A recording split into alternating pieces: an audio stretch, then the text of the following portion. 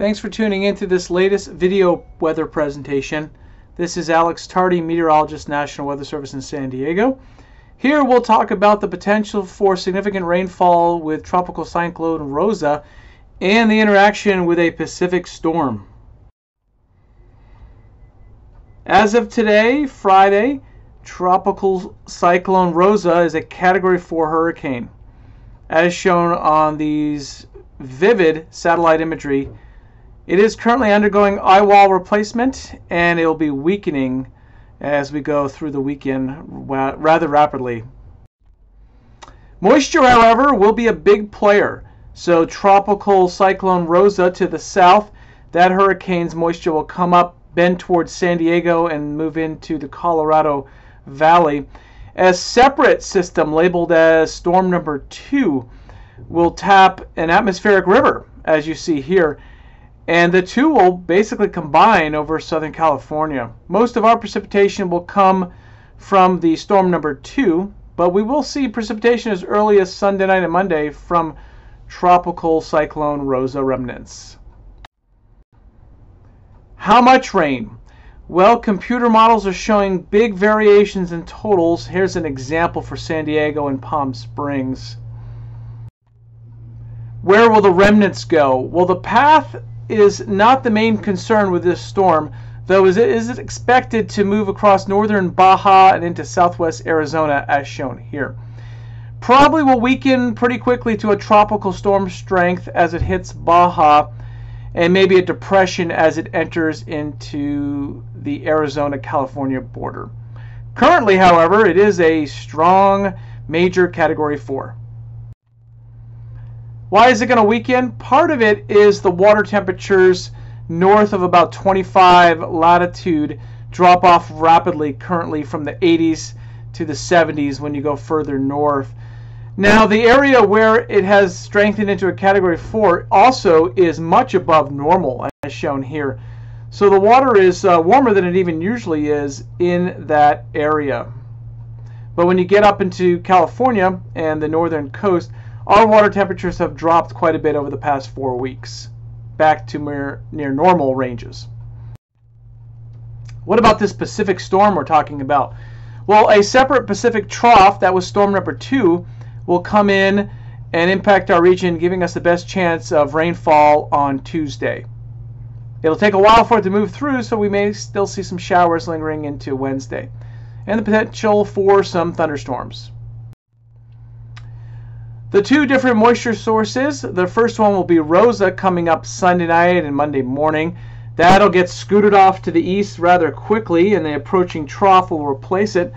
But that also has a plume of moisture, or a small atmospheric river, we call it. Now, the remnants of Rosa, especially in the middle part of the atmosphere, will first come up and develop showers and a few thunderstorms early Monday. And then that'll get kicked out into Utah and the Four Corners region. But notice the rather deep and sharp trough for this time of year, or Pacific storm. That'll bring some rather gusty winds out ahead of it, and also enhance our showers and thunderstorms as we go into Tuesday, perhaps lingering into Wednesday.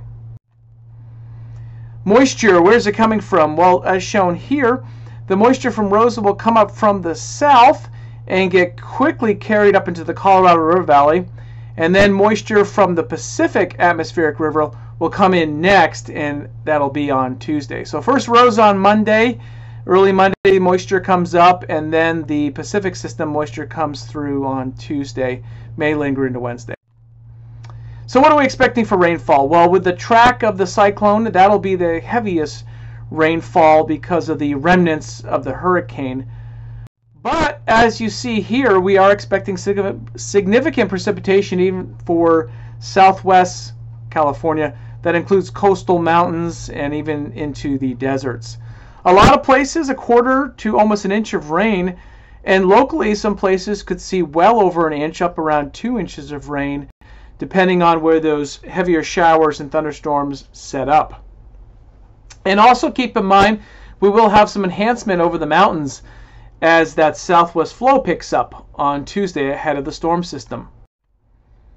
What about the swell? We're looking for a pretty good swell coming in from the south as shown here from Rosa, starting as early as Saturday morning, and then kind of peaking later on Sunday, but also continuing on Monday. South-facing beaches will see the biggest impact with the largest surf of 5 to 8 feet from this south swell.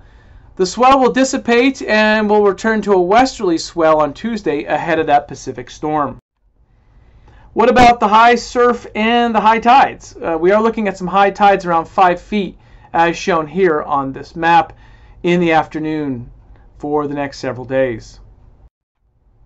What about the winds? We expect some gusty winds, not directly from Tropical Cyclone Rosa, but from the Pacific Trough that comes in mainly on late Monday into Tuesday. Those winds could be pretty gusty in our mountains and desert slopes before they get soaking rain. And then we'll also see a little bit of wind in the 20 to 25 mile per hour peak gust range for our major cities, our valleys and foothills as shown here. These winds will be coming in mostly from the south to southwest direction from that area. Here's the summary of what we're looking at. A period of unusual rain for early October. We've had it in the past before.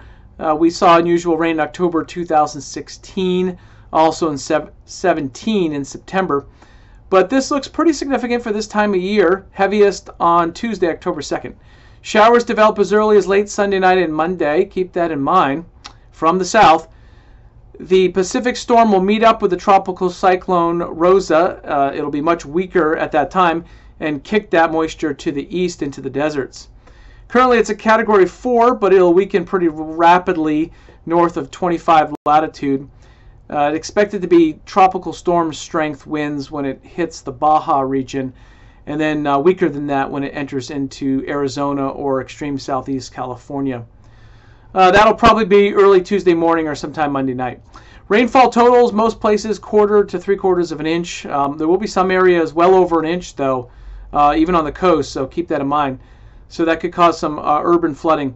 There is concern for the burn scars, so potential rainfall rates of 1/4 to a 1/2 inch, and that could be enough to trigger some debris flows. Winds are not expected to be an issue directly in our region from Rosa, though in Arizona and southeast California they could see some gusty winds. Our region will be the high deserts and mountains as the Pacific storm comes through, as shown in that prior graphic. Most areas will see 25 mile per hour peak gusts, but the desert slopes over 50 miles per hour. South swell coming up will increase on Saturday, and that'll be all the way through Sunday and Monday before it shifts to the west. Surf in response will be especially south-facing areas, 4 to 7 feet, with even some local swell surf heights getting up to 10 feet in Orange County. Again, this is our summary. The way it stands now, you really need to check latest forecasts at weather.gov or on your phone, mobile weather.gov, so that you can get the latest information. And you can even monitor rainfall on the link we show here, which directly comes from our weather.gov page. Thanks for tuning in, and play it safe.